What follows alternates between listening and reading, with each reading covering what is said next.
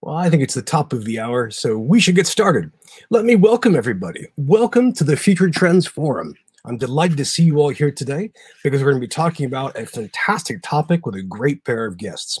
I'm Bryan Alexander. I'm the forum's creator. I'm its host, its curator, its chief cat herder, and I'm going to be your guide to the next hour of conversation about where higher education is headed. Now I'd like to welcome this week's guests.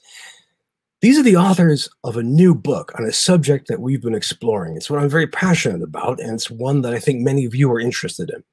It has to do with the emergence of new science about how humans actually learn, the ability to look at brains, to look at nervous systems, and to look at our entire biological setup to figure out how we actually learn and how we do it well.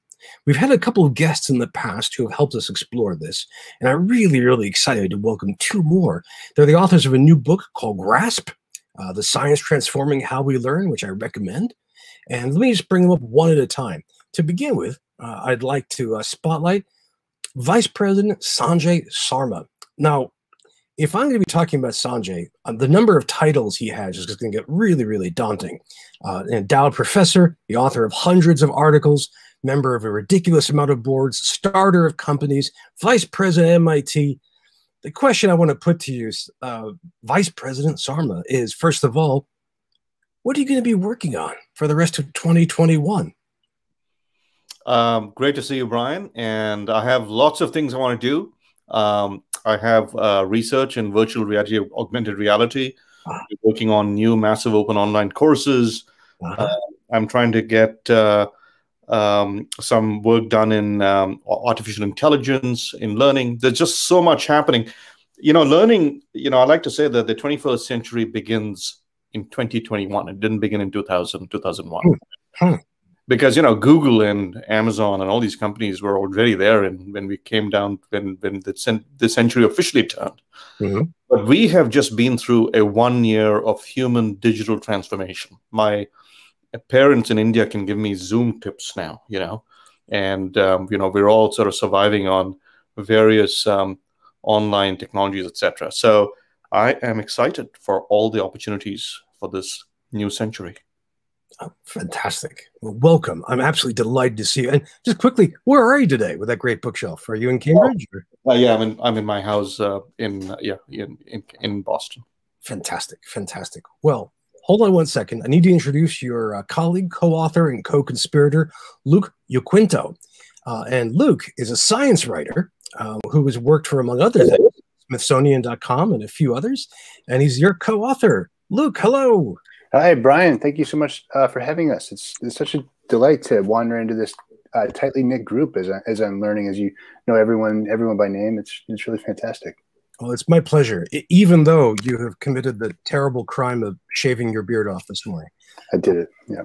But Luke, I'm curious. Let me put the same question to you as I just put to Sanjay. What are you going to be working on for the next year? What are you going to be writing on and thinking about? Sure. So I wear a couple hats, and I'm involved with the MIT Age Lab, which studies the future of old age. And we have this really cool series running with the Boston Globe, where we're talking about turning Boston into an innovation hub for longevity. And so that's a monthly series that's going to come out in the Globe this whole year. So I'm really excited about that one. Oh, fantastic! Well, that's great news.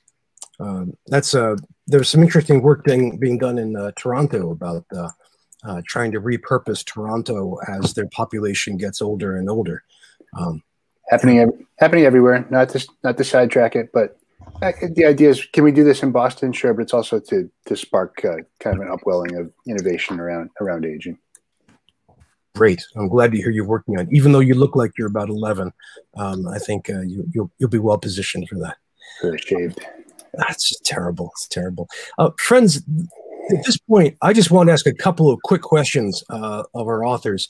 But the key purpose here, the Future Trends Forum, is for you to ask your questions and to ask the authors, because you have their attention for the next 55 minutes, and we have a lot of ground to cover. One question I wanted to ask both of you, just to get the ball rolling, is, when we think about higher education and trying to transform it, trying to improve how we teach and how our students learn, and how all of us learn, what are the major lessons that we can take away from Grasp, from the science of learning. What are the most actionable steps that we can really apply now? Let me take a quick stab, and maybe Luke, you should fill in all the things I'll leave out. But I'd say two quick things. The first is, if we have a little bit lost there are two extremes in learning. Every professor, one thing we want to do is transform the individual, but the other thing we do, which is a little bit of a conflict of interest, is grade the individual and figure out how good they are. And there's a conflict, right? If a student doesn't learn very well, is it my fault or is it the student's fault? And so that's a conflict. And I fear that our education system, the pendulum has swung too far to the grading or the winnowing aspect. And that's what we write about. And we need to really focus on the first part, which is transforming the individual. So that's sort of one thing, right? The second thing is the science of learning. I expected it when I started this journey 7 or 8 years ago to be clinical and cold and, just mechanistic. You must eat, 13 grams of protein and exercise for 17 minutes before you study, But actually, the science of learning is, when you look at the neuroscience, is surprisingly human and warm. And what it reminds us is that we, as human beings, I mean, assuming most of the audience is human as well, we are, that was a joke, sorry. We are actually evolved to learn, and our learning instincts are those of children, even when we're adults. And our teaching instincts are those of parents, even when we're, teaching adults. So it's a sort of a human thing, Yeah. And no parent sets out to teach saying, I'm going to give you a grade and see if I can fail you for this year. Yeah. Every parent goes in with a contract that I'm going to transform you. And the science of learning, a lot of the things that come out of it are instinctive and, unfortunately, foreign to what we have in our many education institutions. So those are my two big comments. Luke, what did I miss? There's probably about 10 things. Well, I guess I would say we don't know what you missed, and that's part of the whole issue. So in kind of our journey of describing the how learning works in the brain, we described this sort of multi-tiered structure of how things work at the neuron level, and in the brain systems level, and the whole brain level, cognitive psychology level, educational psychology level, social psychology level, way up here. And the number of things that has to go right for learning to happen well, let alone optimally, is a based on just what we know, is a remarkable number of things that have to go right. B, there are certainly things in that stack that are happening that we don't know about yet.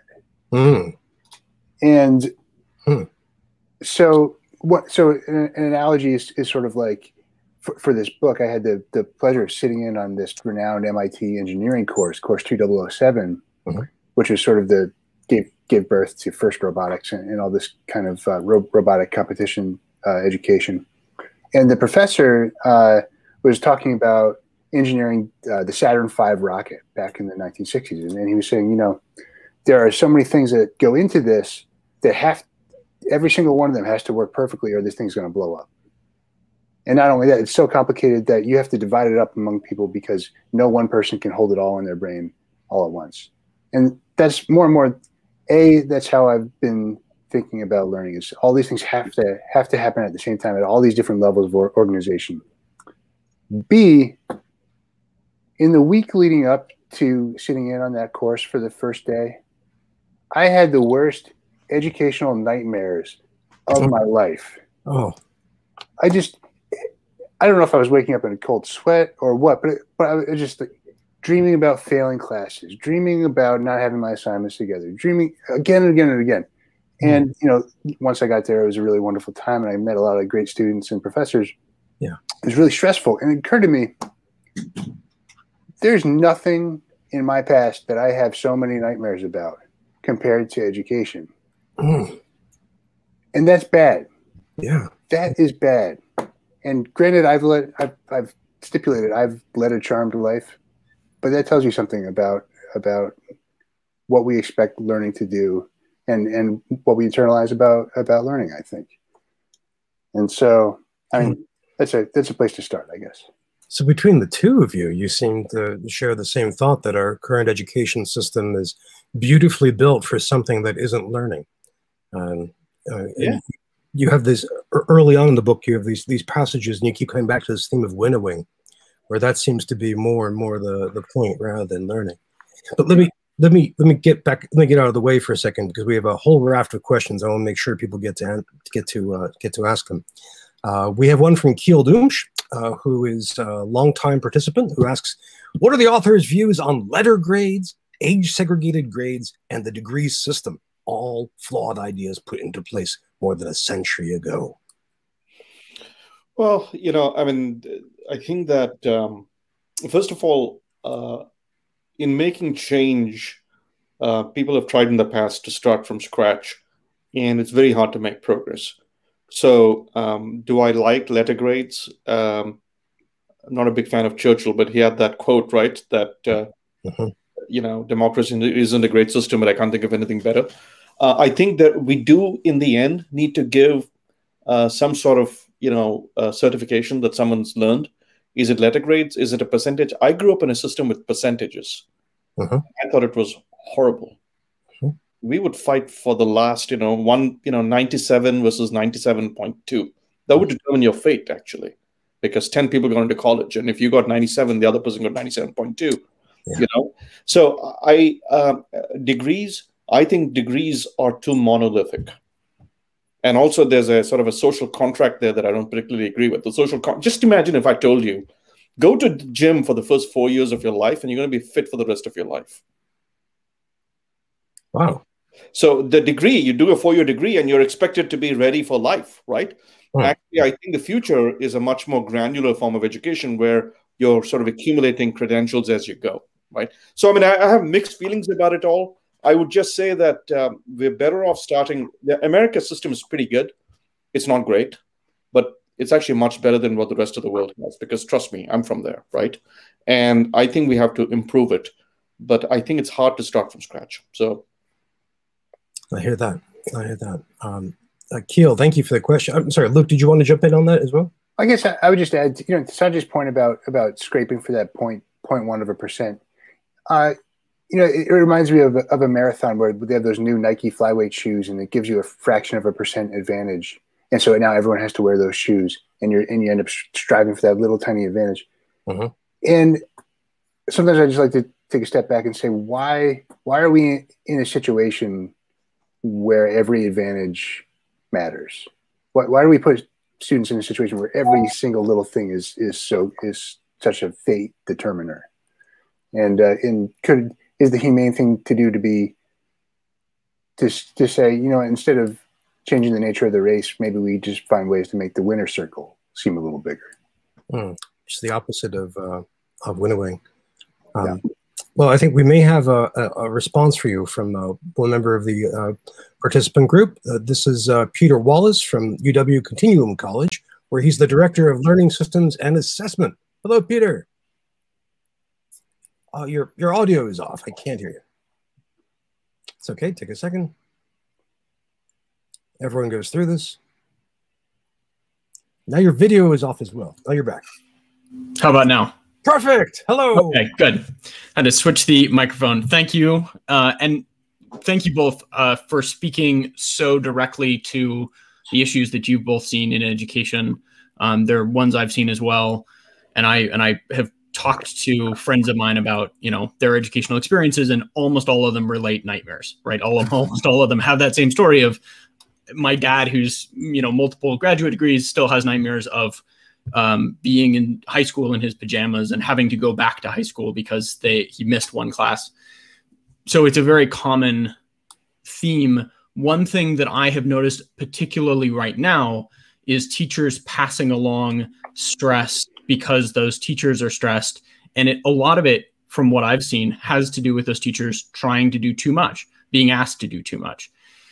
They have to know Zoom or Shindig or whatever technology. They have to know grading. They have to know how to give feedback. They have to know how to give a lecture. They have to blah, blah, blah, blah, blah. And I often kind of say that I feel like education is one of the last, the phrase is actually disappearing on me now, but one of the last cottage industries, where someone's given a theoretically raw product and asked to turn it into something else from end to end. And I'm wondering what, from both of your perspective, is the better role of specialization, right? Should we create an educational system where there's truly a specialist in assessment, truly a specialist in lecture, truly a specialist, and we're not asking teachers to be specialists in the whole gamut? Thank you again. Oh, thank you. Great question. Well, as a professor, and as a vice president for open learning, I'm a little bit biased, but I think that having every professor go through this cottage industry of taking, as you said, the raw and baking a new dish of varying quality and serving it up to students, I think is very flawed. I am a big believer in online asynchronous video education. What I mean by that is Khan Academy. He's an MIT alum, by the way, has several degrees from MIT. He's a fantastic lecturer. Honestly, and I'm a good lecturer. He does better lectures on the topics he gives lectures in than probably I could. All right. Why should I not, under those circumstances, become a coach? Because that is a high bar. Actually, being a coach, we somehow think it's less. Actually, it's more. Right now, so that's a flipped classroom. And then if you take software platforms like edX, what we do is we put the assessment that can be done on edX in the software, and then we can play all the cognitive psychology tricks that are human friendly. That makes it much more fun. And then the professor, the coach, becomes that's the flipped classroom, right? Gives curiosity, gives guidance, context, maybe does some counseling sometimes. You're struggling with something. That's the future. What are we doing right now? I think it's really bad what we're doing to our students. I'm sure Luke will disagree with me vehemently on this. No, it's funny. I mean, this is kind of where my worlds meet a little bit. There are other, until recently, cottage industries like that. So I think about a travel agency, which people thought was going to disappear in the last 20 years, and with the rise of kayak and places where you can book your flights online and stuff like that. And it's like, no, it hasn't disappeared. The travel agency has become very focused in on things that only humans can do. And you see that like in financial advisors. That's like another example. So it's like you do see the sort of cottage industries becoming less of a cottage, for sure. Yeah. Thank you. I continue to be interested in how we do that in education, and I know that's a long road. I look forward to reading the book. I haven't gotten to it yet. Thanks. Well, thank you, Peter. If you buy only 3 books this year, just buy our book 3 times. I'll keep that in mind. Sorry. Well, that's one way of doing it. Friends, if you're new to the forum, that's how video questions can work. We beam you up. It's that easy. And it looks like Sanjay and Luke are pretty gentle with you. It's a bit entrepreneurial. So we're glad to hear you as well as to see you. Just be gentle with us. Well, so far we're being, I think, pretty good. We have another question that's come up from our long-term friend Tom Hames. Is how do we get more marginal students to care about their education and to get away from transactional thinking? Look, let me take a stab at this as well. So there is a whole field of research called situated cognition. And there's actually a lot of research on this. So let me just give you an analogy. So let's say that you have 2 children or 2 young people. One has a cobbler as a parent and the other has an accountant as a parent. And they're both the kids are studying math, right? Now, the math teacher is saying to the students, listen, learn the math. Trust me, it's going to be useful for you at some point in life. Trust me. The child of the cobbler is going to go back and watch, dad cobble away, I guess, right? And the child of the accountant is going to go home and see mom working with a calculator and doing math.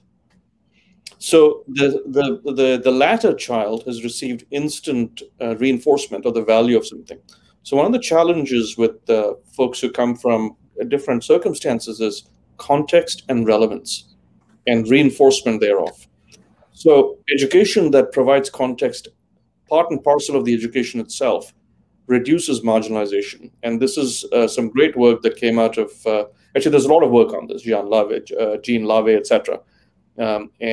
So for example, if you teach math to a fruit seller, you want to put the problem in the form of, if you sell 3 bananas and 2, one goes out. So there's a lot of work on it, and it all comes down to just making our pedagogy better. It's good. It's good anyway, but it actually helps quite a bit with folks who come from diverse backgrounds.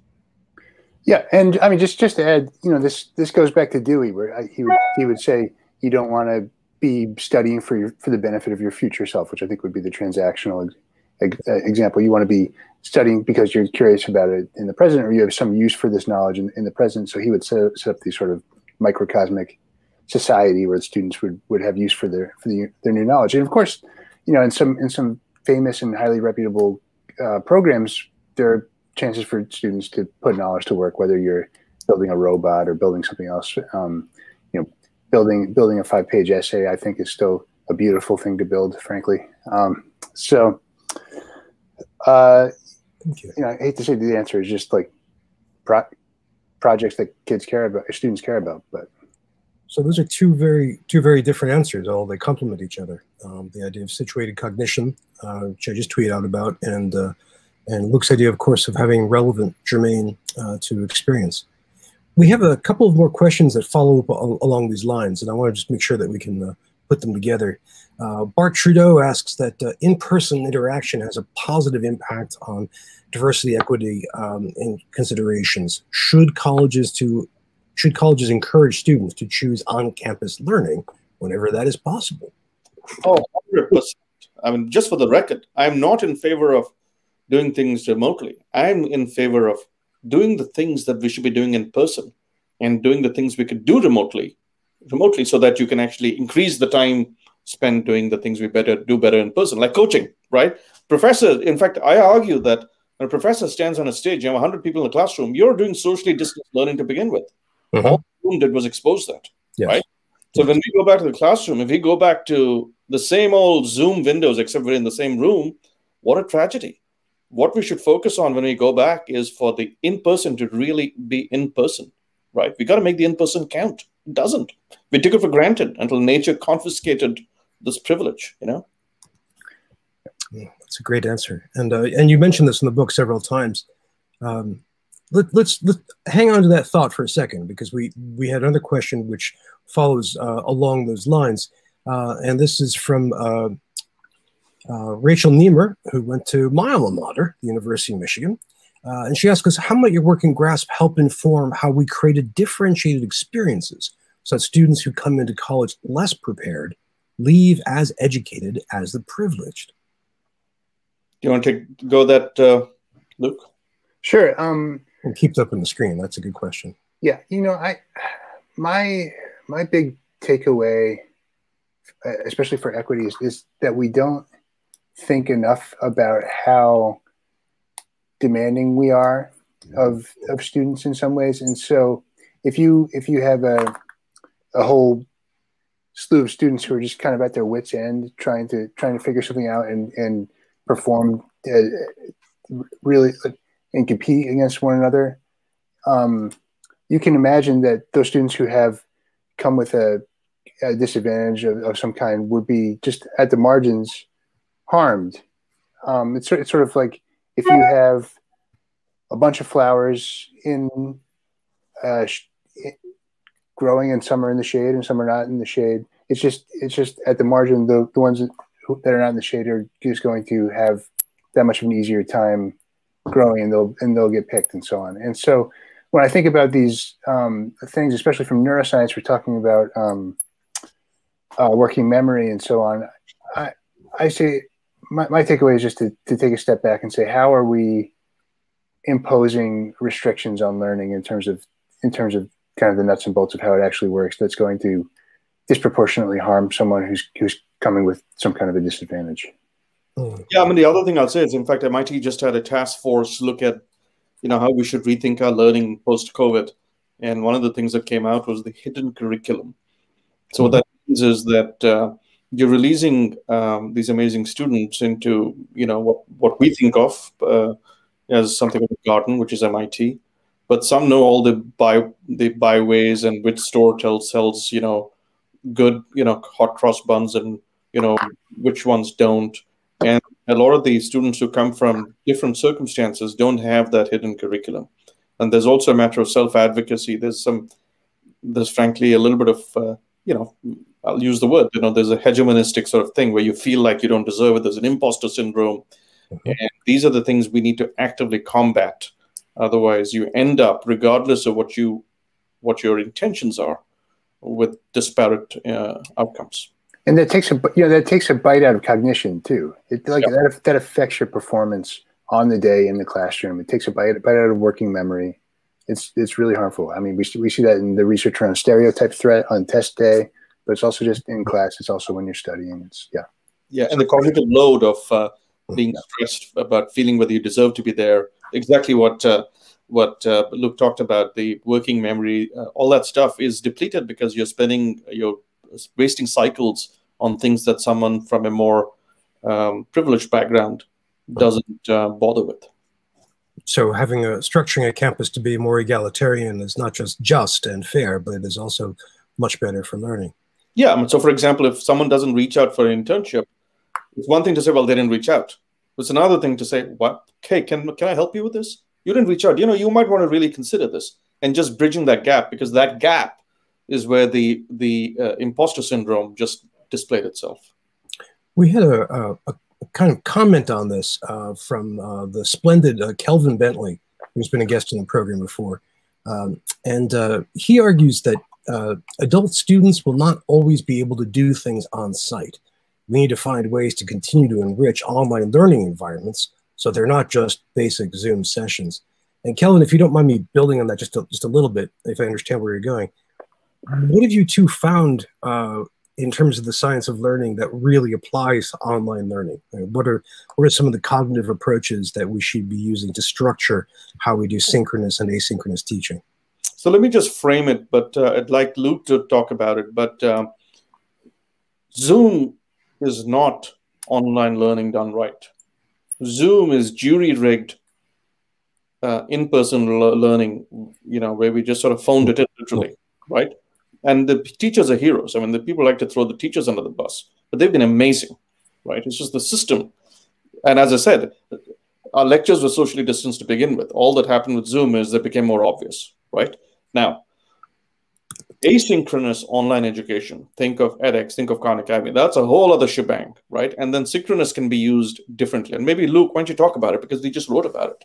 Yeah, sure. I think especially when we're talking about lifelong education and adult education, I think we're often also talking about just being respectful of people's time and delivering things as frankly efficiently as we can, so that people have to go put food on the table and set the table and put their kids to bed and so on. And there's a way to do that asynchronously. That's a big help. Also, I would say, it's funny, we get into in pretty deep depth kind of two different ways of thinking about the optimal journey for the human brain from a state of ignorance to knowledge, or not having skills to having skills. And we devote 5 chapters to that, or so 4 or 5 chapters to that. Then we have to take a step back and say, you know what, though? There is no one brain. There's no the human brain. Everybody has a different brain. Everyone's going to a certain extent, be able to want to move at a different speed through maybe a different pathway to follow their own path at their own speed to what they want to know. And so one thing that some of these different online ecosystems that Sanjay has mentioned offer is just an individualized pace and path. And that becomes especially important when you just don't have much time to devote to learning on a given day. So back to asynchronous and kind of personalized self-driven learning. This is great. Friends, we have more questions coming in, so don't be shy. And again, please click the raised hand button if you want to join us up here. Let's throw one thing in here, Brian. Please. It's a glass half empty. If you have no water, any water in a glass is water, right? So if you don't have access to in person, good online is fantastic. But if you can have access to in person, absolutely get it. Right? That's the way to think about it. But good online can make a huge difference to both. That's the beauty of it. Yeah, depending on where we start. Yeah. A couple of questions have circled back to some of the comments you all made before about and the mental state and structure of learning. Catherine Velberg asks about the role of failure in learning. We tend to do anything that might result in failing, and yet we only really learn when we fail, so that we try again. Well, this is something I've had to deal with a lot, both as a professor, as an entrepreneur, as a student. And I think we have created such a revulsion to failure. We've erected such tight guardrails on the straight and narrow path. I worry that we sort of train out of our students the gumption and the courage. They do it anyway, thank heavens, to wander off the beaten track. And I mean, for example, school grades. You got to get, if you want to get an A+, you got to get every homework just right, and just can't mess it up. And if you want to take that kiteboarding vacation, forget it, right? But maybe the kiteboarding vacation is actually going to teach you more about physics that you've learned, because it gives you some sense of it. So it's this very strange thing that we've created, very tight, electrified guardrails. And I worry greatly about this. And by the way, for all my problems with the SATs and the GREs, you take them away and you leave it to the school grade. The school grade is based on how straight and narrow you were to some extent, right? As opposed to sort of goofing around and nailing the SAT. So I have mixed feelings about this current trend. Yeah, I would say in addition to that we're talking about futurism for a little bit, because I know this is a futurist place.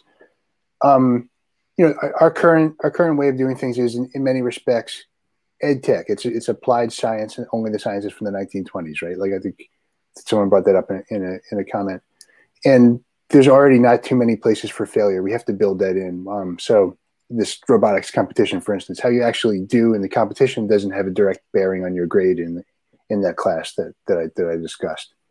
When we talk about the future, if you talk about a more artificial intelligence guided pathway through something, for instance, and suddenly instead of having high stakes exams, you have every single little thing you do become a point of assessment. Like, where does the failure happen? Where are you going to have a sandbox where you can experiment and fail, or are people going to think that through, or are they going to always be assessing you? So yeah, it is a worry now. It could be a worry in the future. It's a really good question. Oh, thank you. Thank you. The next question ties into this, I think, pretty nicely. And this is from the awesome Roxanne Riskin that I mentioned before. She said that learning is social and emotional. Is this aspect addressed adequately in higher ed? And can you also talk about debunking learning styles? Because so many educators and learning designers hold on to this concept. So 2 different questions. So why don't you start, Luke, and let's re-debunk learning styles. Sure.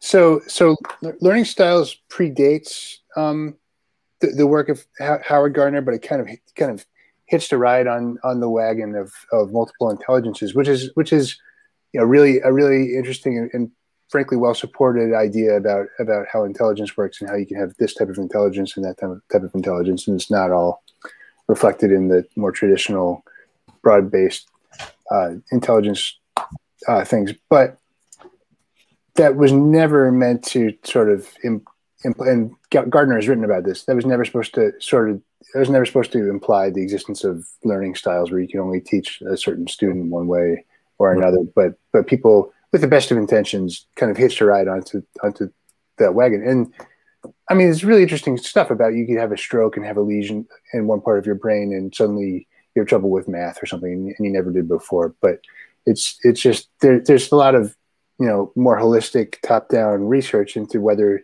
these methods actually make a difference in terms of how students do. And there's a whole body of research that says that it doesn't really help. Yeah. It's hard to prove the negative, but it doesn't seem to help. And I think that in terms of social and emotional, learning is social and emotional, especially amongst young people, but also amongst older people. That's why, and if we did it right, the classroom would be, a lot more teamwork, a lot more coaching, a lot more sort of counseling, all of the above. That's, the Montessori system uses peers. And there was an earlier question about segregating by ages. And the thing the Montessori system does is it permits the ages to interact. And so net, I think that we can create much more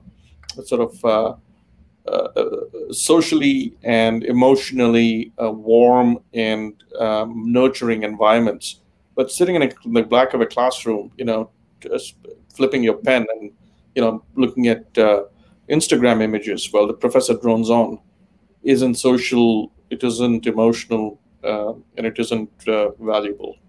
One thing we explore is, do you sort of you do put a premium on these social emotional connections, and do you burn it all down and start over with a Montessori higher ed, or do you kind of shoehorn some emotional space into the existing framework that you already have? And we've seen some real success with that, where we talk about the Teal classroom at MIT, which is a very peer-to-peer education oriented setup for physics instruction.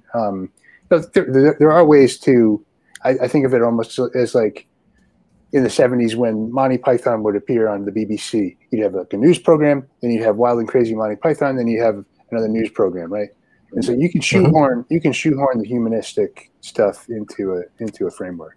By the way, I will say medical residencies have an element of Montessori with an element of distressing overwork thrown in, and grad school has an element of that as well. Grad school in the US. Yeah, it can, although with its own enormous guardrails for failure. Yep. I just wanted to come back to something you said earlier when we began all of this, Sanjay, that again, this is still what you're describing as a way for people to learn without being cut out of the system, without being tracked out or being winnowed out. We have more questions coming in. I want to make sure that everyone gets a crack at them. We have two that are actually very specific about your work together. One is about MOOCs. Paul Walsh asks about where is the data on how to use engagement to move the dial on progression, since we have millions of learners having signed up for MOOCs.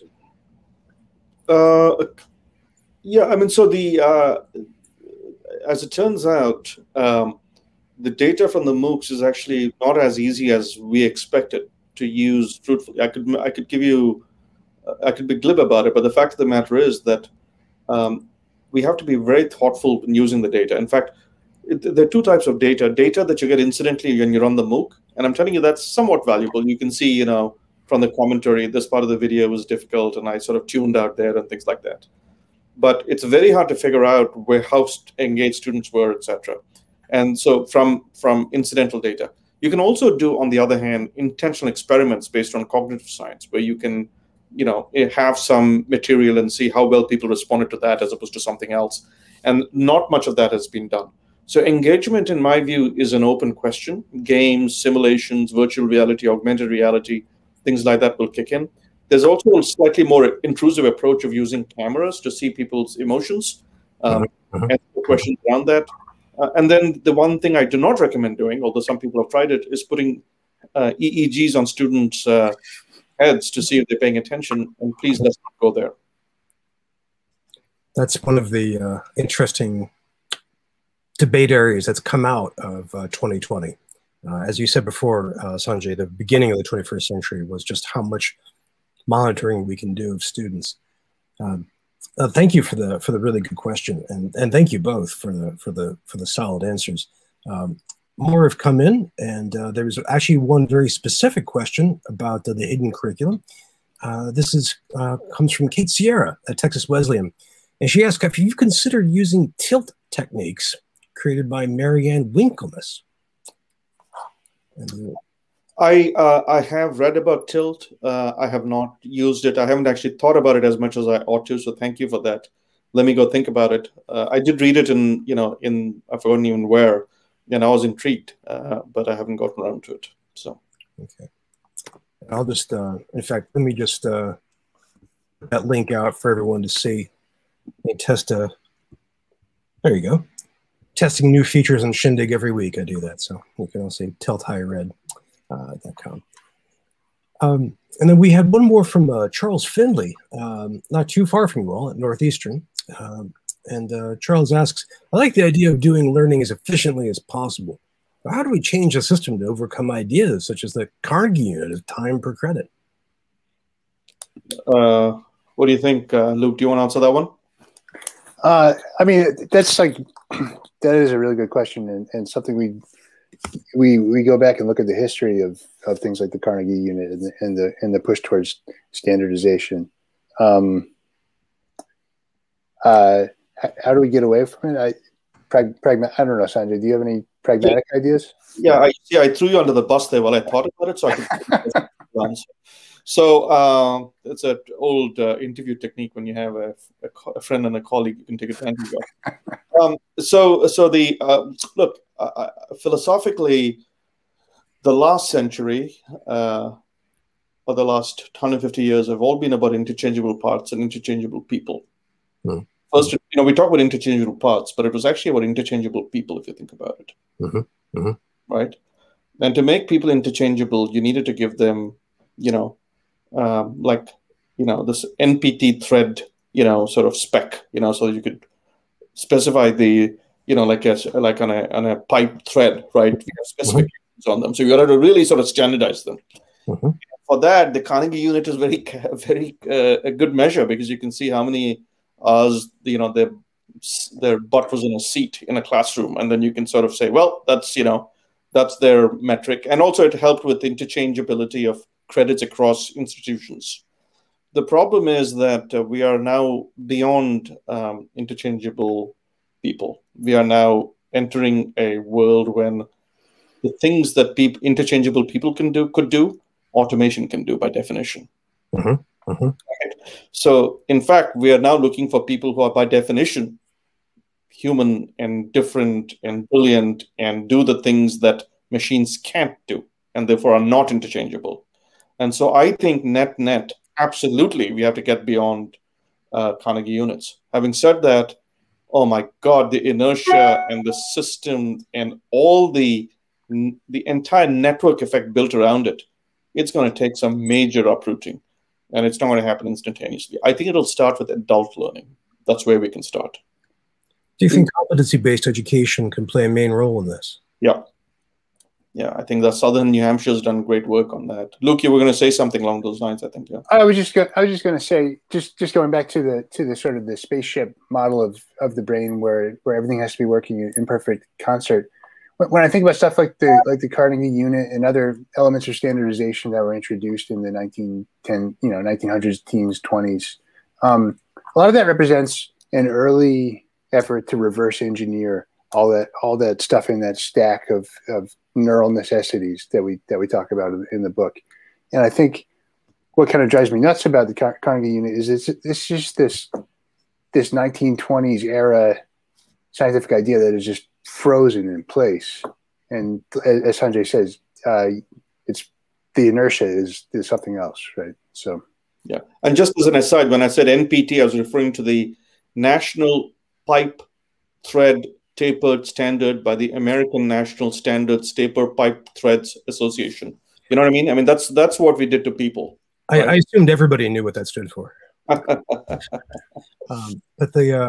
we have a thank you. I love where this conversation is going, and I want to bring in a colleague of mine at Georgetown University, Ryan Downey. And he among other things, he does anatomy and physiology. He does a lot of work in neuroscience. So let's bring up Ryan. Hello. Hello, Brian. And it's always a pleasure to be able to join you up here on the stage. One of the things that I've noticed running through this entire conversation is that we keep coming back to emotional aspects and affective aspects of learning. We spend so much time thinking about the effective elements of going into the classroom and teaching, but the affective qualities of what we do really make the difference between someone having a traumatic experience or having a really positive experience. And so my question here, what tips, what strategies, what things do we need to change about the educational system right now would encourage those positive affective elements that would facilitate learning? Go ahead. It's just the funniest thing. I just started watching Ted Lasso. You guys watch that show? Maybe not over there. So he's an American football coach brought brought into the UK to coach a soccer team, a football team in the UK, and he has no idea how to do it. But he has the affect aspect of coaching down pat. He's an amazing affective, his EQ is off the charts. And he actually has an assistant coach who figures out all the soccer stuff for him. But he manages his players. And it's kind of a wonderful show to watch him do it. And I almost feel like that's, if we talk about the content of learning and we talk about maybe the possibility of you would have an online lecture that that a teacher acting as a coach might deliver, then what is that coach teacher doing? That affect aspect of it is essential. It's a very human to human. It's the kind of thing that a computer cannot do. So it becomes almost central. It should already be central to the job, but it becomes extremely central to the job. Yeah, and I just add that the speaker and journalist Paul Tough has written about it, a number of books about it, and I recommend. I've read only a few, but I recommend them. For example, he talks about how children succeed and grit, and the imposter syndrome, and it's all sort of an affective thing, right? So, well, he'll be on this program later this year. That's great. Very, very good writer. Yeah, no, I really appreciate those insights because we spend so much time talking about nuts and bolts that human-to-human contact often is a topic we don't spend enough time on it. So really do appreciate that. Well, Bryan, if I've got time, one last question that's related to one of the early topics is how do we transition from the current model of 4 years, you're in, you're done, you're out? That's going to keep you fit after a couple of sessions in the gym for the rest of your life. How do we transition into more of a lifelong learning model, maybe going into those recurring learning loops that we've seen in the Stanford model of next generation education? Yeah, so I think it'll go. It won't start undergrad out. It'll go work backwards. So So what's happening with high school is in Europe, for example, in Switzerland, for example, vocational VOTEC schools or vocational education is very important in high school. And you can almost get a community college-like degree half while you're still in high school. And I think where we'll end up with it is college won't change, but folks who are working will get into continuous education. High school students will get more and more into skills that can get them a job right away.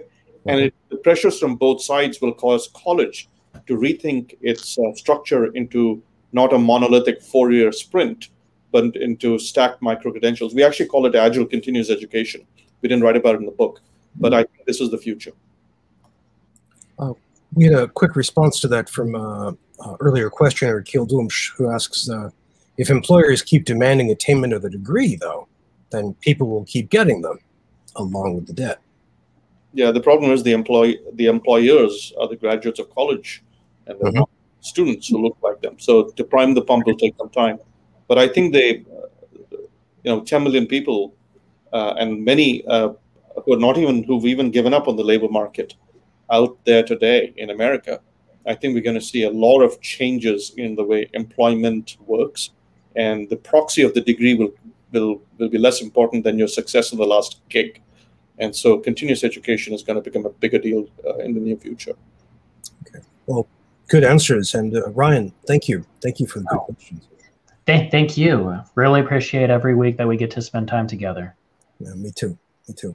We're almost out of time, friends. And I wanted to give you a chance to answer one more question from a questioner and then one from me. This is from Keenan Salinero, who asks 2 whole system approaches that could be well suited for understanding learning process. These would be Sadi Lalu's installation theory and Arawana Hayashi's SPT. Are you familiar?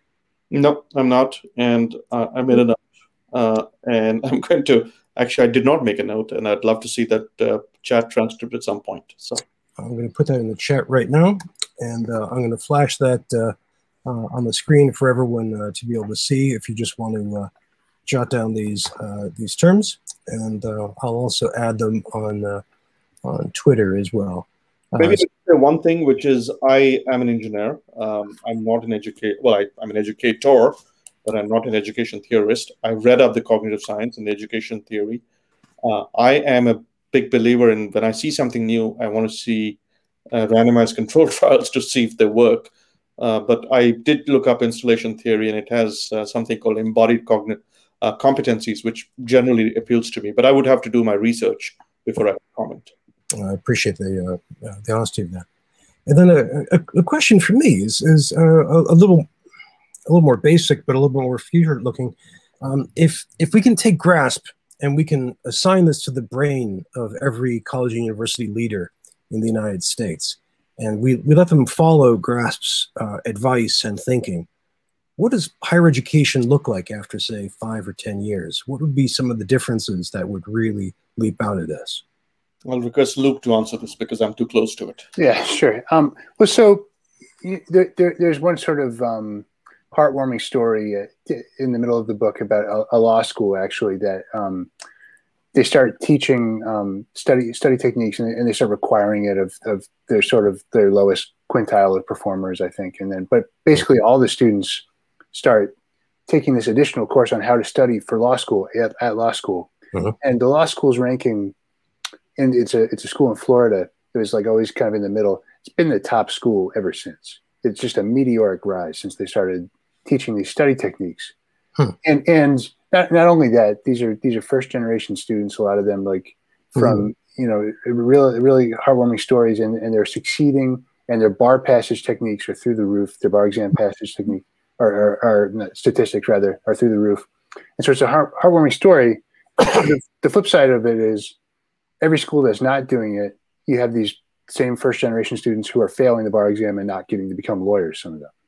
And so there's a dark side to it too, which is that if we're not doing it, there's a huge amount of attrition that's happening. And so one thing we could say is one way a school could adapt some of the stuff we talk about in the book is by shoehorning it into their existing structure and say, you know what, in addition to everything we're doing here, we're going to teach you how to study to better perform within our school. Now, the other thing you could do is take a step back and say, what are the things we do here that are hamstringing how we learn, and how can we remove these impediments? How are we introducing hurdles to the cognitive science of learning for students that we could actually remove? And so, like, sort of the Florida International University answer is to say, you know, we're going to teach students to hop the hurdles, and we're going to keep the hurdles there basically, but the students will learn to hop the hurdles. The other possibility is to get rid of the hurdles. And so, you know, maybe even you could do both. So that's if we paid as much attention to student success, I mean, like true success, as we do to the success of sports people, you know, NFL team, we do really well.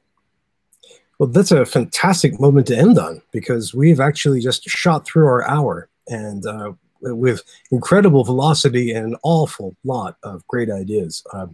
Not just pipe fitting and how to unpipe fit people, but thinking about a real 21st century way of learning. Thank you both so much for all of these great responses and thoughts. Let me ask, how can people keep up with the two of you when they want to get a bit more Sanjay and a bit more Luke? What's the best way? Luke has a Twitter handle. Sure. My Twitter handle is just my name, Luke Yoquinto, with the little @ symbol in front of it. Sanjay is wiser than me. He's off Twitter. But feel free to tweet at me. Well, very good. So you'll be the intermediary. Well, again, thank you both. I recommend GRASP for everybody, and I thank everybody for your questions and comments. But don't go away yet. I have to mention where we're headed for the next time. So we have a whole series of topics coming up over the next few weeks. We've got a really great session on supporting equity, another one on reinventing a university, sessions on analytics and leadership and how to close campuses. If you want to talk about this, I mean, the questions of what does assessment mean? How do we, try to get away from failure? How do we teach teachers how to teach better in terms of everything from asynchronous learning to social and emotional literacy? We can keep talking about this. We have all kinds of channels for that. Now, if you'd like to go back into the past and take a look at some of our previous sessions, we have nearly 250 recordings at tinyurl.com/FTF archive, including several on this topic of science of learning. Thank you all again for wrestling with the ideas together. This is vital stuff as we progress through 2021, which may be, as Sanjay said, the first year of the actual 21st century. Thank you all for thinking with us. Please take care, and above all, stay safe. We'll see you next time online. Bye-bye.